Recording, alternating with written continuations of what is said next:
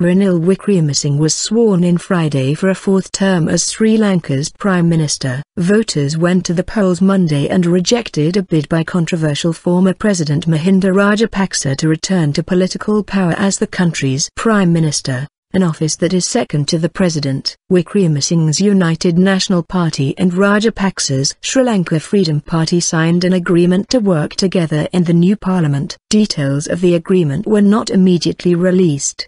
Prime Minister Wickremesinghe's swearing-in ceremony in Columbo was broadcast live on national television. Wickremesinghe's UNP won 106 out of 225 seats in Parliament, while Rajapaksa's SLFP secured 95. Rajapaksa had sought a third term as president in January after abolishing the two-term limit for presidents. He lost to his former health minister, Maithripala Sirisena, who vowed before Monday's election not to appoint Rajapaksa as Prime Minister, even if the former president secured a majority in Parliament. Political analysts said Monday's vote was essentially a referendum on Rajapaksa's popularity. Since leaving office, the former president and some of his closest relatives are facing corruption charges. Rajapaksa remains hugely popular among sections of the ethnic majority Sinhalese community for the crushing defeat of the Tamil guerrillas in 2009, bringing an end to their 37-year campaign for a separate homeland. The United Nations estimates about 40,000 Tamil civilians were killed in the final phases of the civil war.